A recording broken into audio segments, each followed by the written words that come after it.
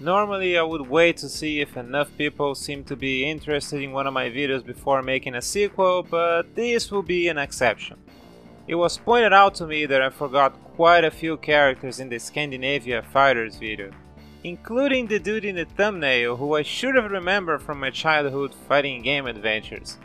The first list also wasn't the best in terms of representation, but yeah, it's mostly about forgetting this one dude. So, just so I can sleep again, here's the surprise sequel that no one thought was coming. Starting this thing we have Eric from World Heroes, the dude that really should have been in part 1. Users Gil Sunloop and Giga, who requested this challenge in the first place, reminded me of him. Debuting in the second entry of the franchise, Eric is, well, from Norway obviously. He's your typical historically inaccurate Viking, horn helmet and all. He roams the seas expanding the might of the Vikings and, when confronted about the tournament, decided to enter by saying that the Viking pride will not let him lose. A little side note here to tell you about the plot behind the World Heroes franchise. Basically, there's a scientist who created a time machine, and is named Dr. Brown, I shit you not, who organized the tournament for various fighters throughout history, cause what else you gonna do with the ability to travel through time, right? But anyways, back to Eric. His pride is unmatched, but Gaia would love to know he's also a respected family man, with strong love for his wife Helga and for his newborn son. He uses the same fighting tactics the Berserkers use, but also seems to be versed in magical powers from the north, giving him control over glacial water and thunder. As for gameplay, Eric hits hard and has one of the strongest zoning capabilities of the game. His projectile is the most damaging one, as well as the fastest, and it always knocks down. Thor Hammer is an unbeatable anti-air that cannot be air blocked, and additionally his normal pokes are excellent, a lot of them even having auto guard during their startup. To top it all, his flying headbutt attack has high priority and does great damage too. Eric's problems start if the opponent can close the gap and pressure him. Thor Hammer only covers a rather specific distance and he has no answers to air attacks up close. As such, he has bad matchups against a decent number of characters, but those of you who like to play from afar might want to check him out. So now that we're done covering a character I already knew, how about one I wasn't aware of? The second name in this list is Garros from Samurai Shodown, as suggested by Maximum KOF. Well, their stereotypical horned helmet must have told you this already, but Garros is another Viking from Norway. More specifically, he's the leader of a group of Vikings who sail the seas looking for adventure and treasure. Not so much in terms of a creative backstory so far, but it gets better. Many years prior to the game, his wife Agnes left on a trip to another country and never returned home. Hearing that a woman resembling her was found somewhere in a land called Japan, Garros departs with his comrades to look for her and plunder as much treasure as he can along the way. He joined the series in Samurai Shodown Sen, which explains why I didn't know him, as I'm more familiar with the 2D titles. He's a big and intimidating guy, but underneath that fearsome appearance lies a man who just wants his family to be reunited again. Garros relies on his brute strength to win fights, but despite appearances, actually has a variety of quick exit swings that can hit people from most ranges. At the same time, however, his X attacks are usually aimed high, leaving the other parts of him wide open for counterattacks.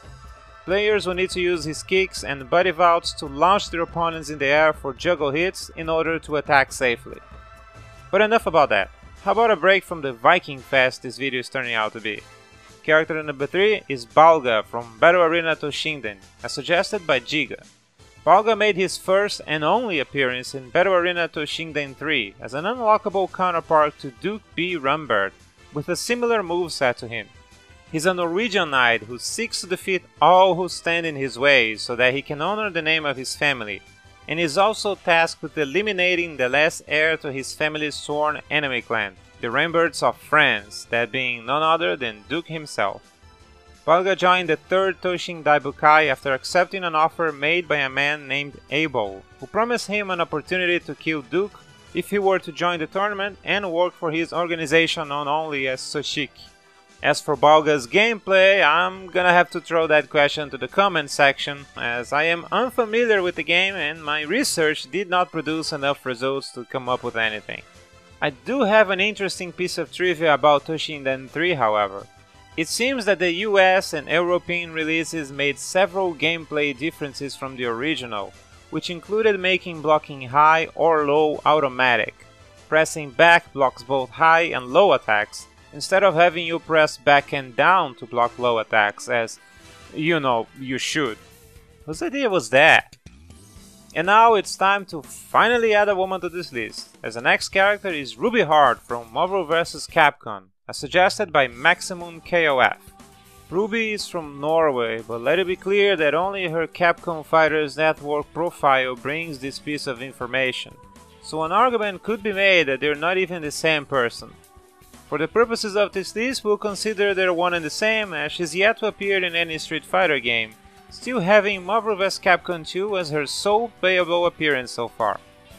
Ruby Hart is a French-speaking pirate captain who has earned a prominent reputation sailing the seas.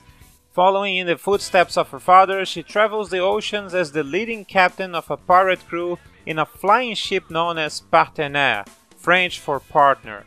Always looking for objects with hidden magical powers to steal, she can be seen using several of these during her fights, like a water manipulating book or a haunted chest containing hostile ghosts. Outside her ship, Ruby is an experienced hand-to-hand fighter and employs an anchor and a whip as melee weapons. As for how she plays, Ruby works better as a ground anti-air character, being relatively weak if forced to engage in air-to-air combat. Overall though, she's one of the best characters in the game, except for the ones at the very top of the tier list, with quick moves and a very effective zoning game. So off to the last character now, and it's time to do something I have never ever done before in one of my videos. Add someone from a game that hasn't even been released yet. If you haven't figured out already by this clue, we're talking about Gro from Soul Calibur, as suggested by Orochi Borgiman. Gro is a new character of the upcoming Soul Calibur 6, and he guaranteed his spot in this list when I went to double check his nationality. He's from Norway, but at the time the Soul series is set, his homeland was part of Denmark, so in a way he's a 2-in-1 character that I couldn't miss. The bad part about adding a yet-to-be-released fighter, however, is that there's little to say about his origin and, obviously, nothing about his gameplay, so I'll be counting with the help of the comment section for that.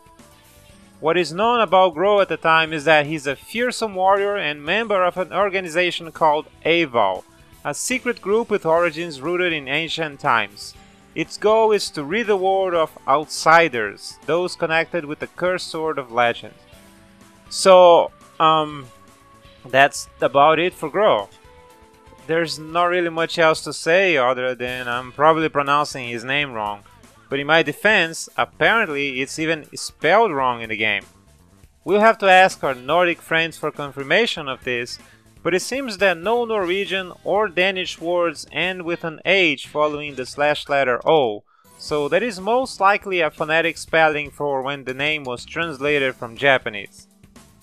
Anyways, I think that's it, dudes.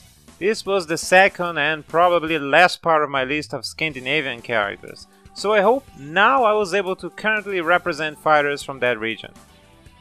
If you enjoy the content, once again I ask you to hit the like button, maybe leave a comment below, and please try to share this with other people.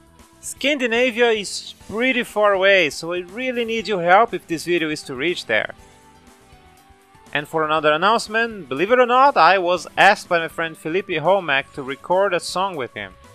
I think that's a mistake, cause I'm really not a good singer, but he still wanted to do it, so let's see how it turns out. The video will eventually be up in Felipe's channel, so keep an eye there if you're curious to see it. For now, this has been Edu, the Cammyplayer, and I'll see you guys later.